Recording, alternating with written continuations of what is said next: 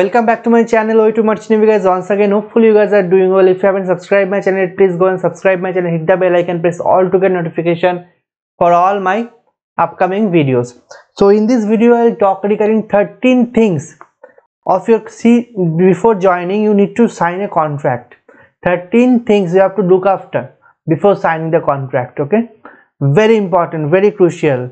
Yeah, understand, if you are selling with a good company, the chances are very less that there will be any kind of discrepancy, but still I would suggest never do such mistake, because safety is your priority, is in your hands. Okay, safety in the sense you are going to a foreign land, there should not be any trouble. No one will take responsibility. If you are in trouble in a foreign land, then there will be a problem. So 13 things I have noted down definitely. So written contract. Okay, get your own copy. The first point, get your own copy in the sense there will be 3 sets basically, one for you, one for the master, and if you are a master definitely there will be 2 copies for you, one for your personal, one for you can file on board, and third copy is for the office. Okay, the management company, ownership company, the artisan, whatever, the office will keep 1 copy and it will add into your file. There is separate files for each and every employee, as far as I know. As far as my company is concerned, I don't know about other companies, but in my company there is several files for each and every employee. So they will add that contract for particular vessel during your contract tenure, and they will maintain that.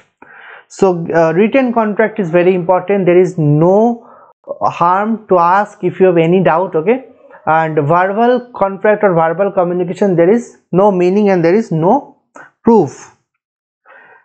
Second point, know what you are signing in for. Definitely read each and every paragraph, each and every line, whether it is in bold format, whether it is in not bold, normal, italics, whatever format it has been written. Generally italics is not there, but still I would suggest read each and every line. Try to understand what is the inner meaning. Even one word can change the complete sentence or the complicity of the that contract. Okay, so please read, then you write. Show faith in work, not in contract. Okay, so that means actually never sign on a blank paper. Never.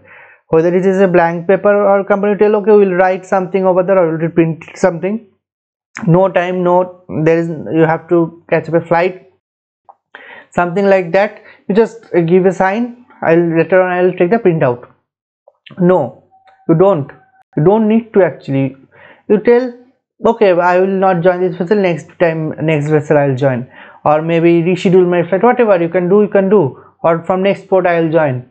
I will not join like that. Simple as that. Some companies, I have got message from several employees that they have that knack, or they have that habit. They used to provide the contract paper in airports. They used to mail and they'll attach the signature and send it back to the airport. How will you can read? No, there is no time. Obviously if there is a layover time, you can read, but it is difficult. So I know this now, the soft copies and these things are very popular, because hard copies are not that much in the picture right now because of this scenario, but still it is difficult to read in the mobile and all. If you get the soft copy before, and you can take printout. If you have printed in your home, you can take, or you can go to a shop locally and you can take a printout. And if you have tablet, then it's okay, but difficult to read in mobile because lot of words are there. Consult guidelines. Okay, so see, understand, this is something you required. Clauses of sea contract should be assigned in accordance with the guidelines of collective bargaining agreement, CBA, in shipping. Very important. To be precise, this agreement giants you rights in a sea job, like right to from trade unions, which are counted as basic human rights in the job. Okay, so these things has to be checked. Now mutual consent, there is a fifth point is mutual consent. Okay, there is some clause or some terms and condition from the company side, and there will be some terms and condition from your side. So there will be a mutual consent paper, so you have to read properly the mutual consent paper and then you sign. See which all documents you're getting from a company before joining, that video I'll make maybe next week. Okay, that is very different topic, and most of them, most even experienced people don't know which documents are they're getting. They're just back and they go like that, but you need to know which all documents you have the right to get before joining the vessel. I have already make on video that foreign land travels during seafarer, so that related to that documents. Not time duration. Okay, if you are an officer, 6 months. If you are a top 4 rank, then 4 months. Or if you are from the GP rating background or crew background, then it might be 9 months. Depends company to company, vary company to company. Even some offshore vessels they used to give 2 months contract, in gas carrier 3 months contract. It can happen. So please read.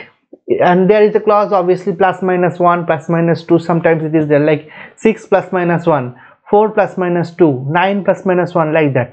So you have to read properly, understand what they are trying to say, and then you sign. Working conditions, very important, very important. In shipping contracts there is called one document is called STC. Okay, so in the STC you will find that working conditions, basic MLC criteria. MLC means MLC and ILO.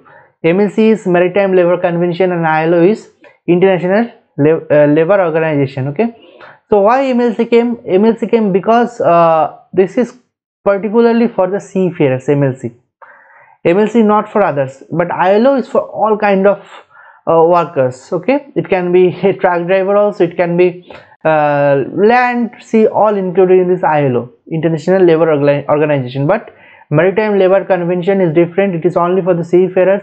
Everything is mentioned: minimum working condition, food, your accommodation facilities, recreation facilities, your wages, your rest hours, everything is mentioned. Okay, basic rights, so please check that. Now important is pay scale, the wages. The wages you have to check each and everything, your basic wages, your OT means overtime, if any bonus is pending you are getting or not, if any paid wages, paid leaves, whatever it is, you should know your wages, that this thing I am getting. So as per that you should check and sign on that contract letter. Now the 9th point is the compensation for damages.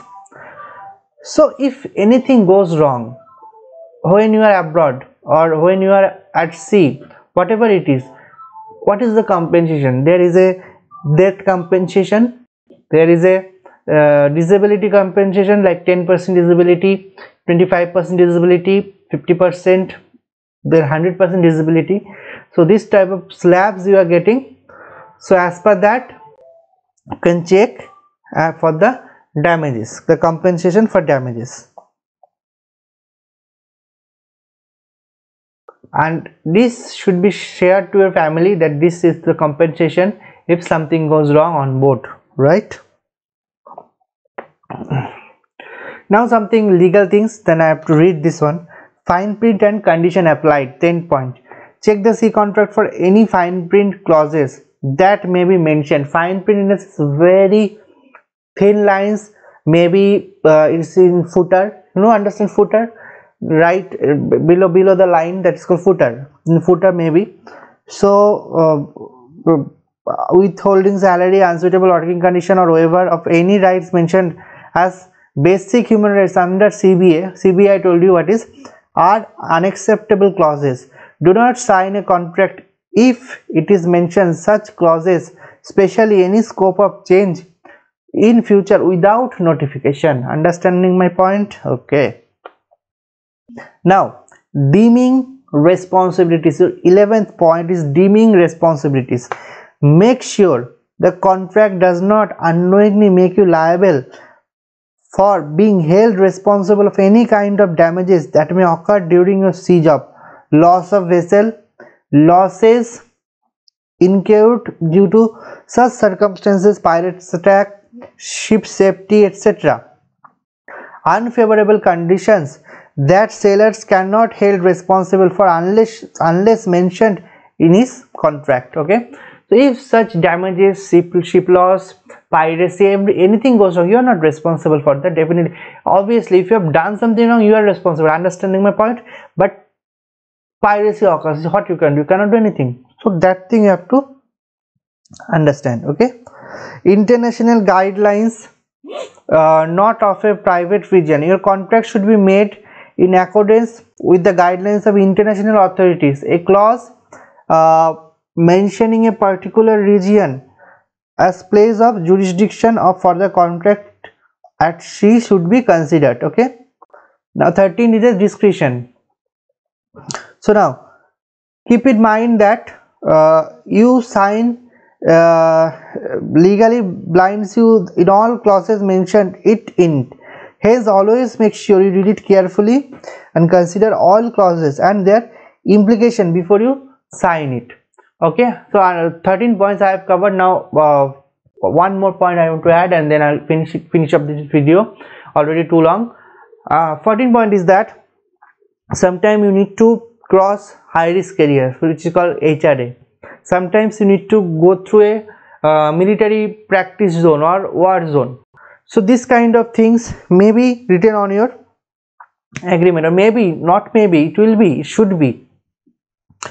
So if you're not interested, or if you're not want to go to that HRA area, don't sign. Just refuse. I don't want to go. Maybe next vessel, or the vessel which are not going to HRA, I will join that. You can do it if this is your right. Okay, you can do it. But if you sign that I am ready to go in HRA area, later on you can also deny. That is also your right, but it will become complex scenario. Okay, so beforehand you make sure or be clear that I do not go to any HR areas like that. Now in recent scenario, some companies used to give you the no shore leave agreement or something, consensual consensual letter or something like that, mutual consent type of letter. There should be no shore leave in your entire contract. If the situation does not improve, or if improve, then there might be chances that you will get the shore leave. So if this kind of things are there, you can, if you're not ready, you need shore leave, you cannot fit mentally till next 6 months or 9 months, whatever it is. So you don't need to sign, you can disagree to terms and conditions.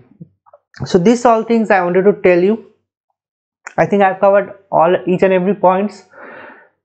Contract letter is your basic rights, so please read it. Do not underestimate, or do not carelessly you just sign. No, you just read it. This is the basic documents you require to join the ship. So thank you guys for watching. If you like this video, please do not forget to subscribe my channel, hit the bell icon, press all to get notification for all my upcoming videos. Thank you guys for watching. See you in my next video. Signing off for the day.